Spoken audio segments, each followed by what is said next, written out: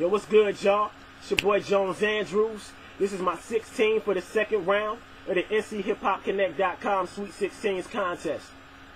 Hey, yo, before you mention me on Twitter like me and you cool, go read a book on uploading videos to YouTube. This Paul Wall ass nigga spitting sideways. No opponent last week must have got him in the days. I heard he be feeling on himself. Probably how he got his name. Trying to put Mr. Self-Inflicted Wound in his grave. Last week was too close. This week is no contest. Boy, I'm 9/11 spitting, you barely a bomb threat. I got high self-esteem. I love to self-express. No self-restraint and little self-respect. Already know that I'm the winner, so I guess I'm self-centered. They say you are what you eat, I just had self for dinner.